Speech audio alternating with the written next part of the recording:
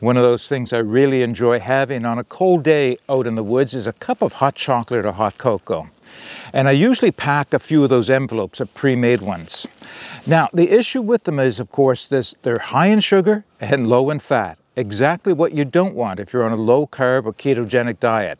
So I started to look around to see if there was an alternative, and I decided to make up my own recipe. So that's what I want to share with you today, my own Keto Hot Chocolate. If you're interested, keep watching.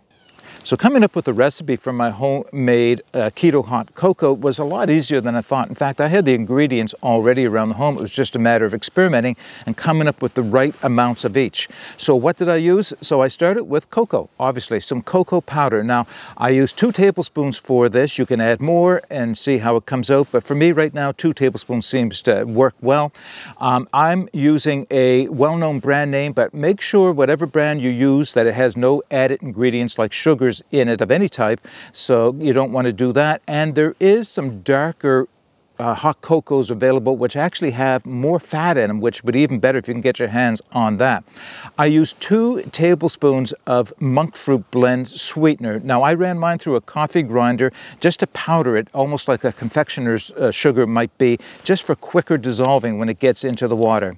I also used 2 tablespoons of Chocolate MCT powder, and I use the Nativa brand. Now, you don't have to use either that brand or chocolate flavored. You can use a regular flavored, like vanilla or no flavored MCT powder, but this is where the primary source of fat is coming from, and it's worthwhile having one that stays mixed into the drink. And I found some that I tried early on in my keto lifestyle that there are ones that don't seem to mix well, but the Nativa does for whatever reason.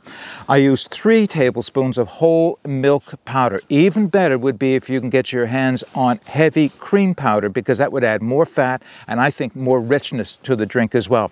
If you're not into using either milk products, then you could use a non-dairy low-carb whitener, and I have tried that. I just wasn't happy with it whitened it. It just didn't taste creamy. It didn't give the texture that I was looking for, but you're welcome to give it a try as well. And finally, just 8 ounces of water. So super simple recipe. And of course, I'll put these ingredients and their numbers in the video description below for you to base yours on. I would recommend you experiment with yours and try it at home and before you put it in a bag and take it out to the woods. So what did I come up with for macros? Very simple.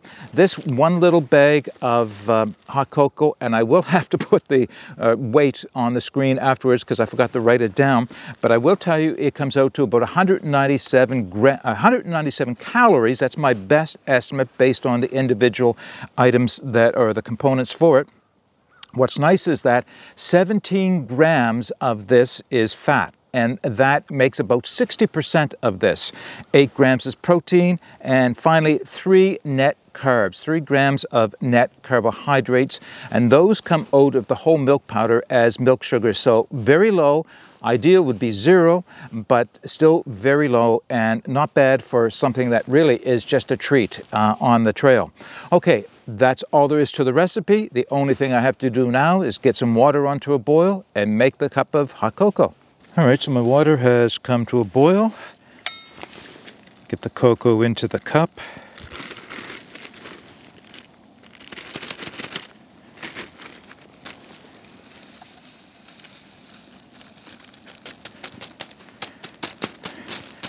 I can actually take this bag home and refill it. It's already been labeled, right? So put that back in my food bag.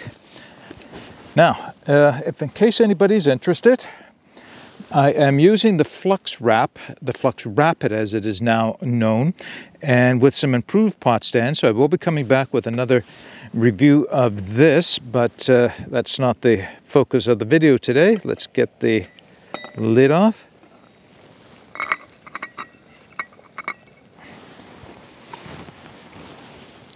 And of course, using a zebra is a little tricky.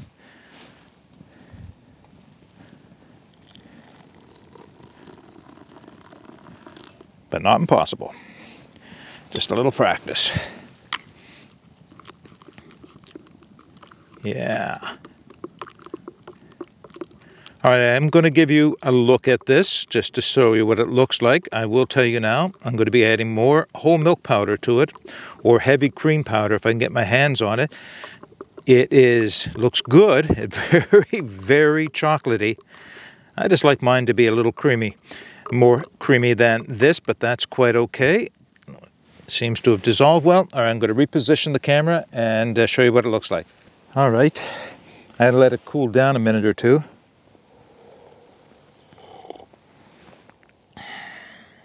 Oh, that is good. Okay, I'll give you a look at it. It's actually creamier than I first gave it credit for. Well, let me just show it to you. Hopefully this will focus in on it. It's actually not too bad. It creamed up quite nicely.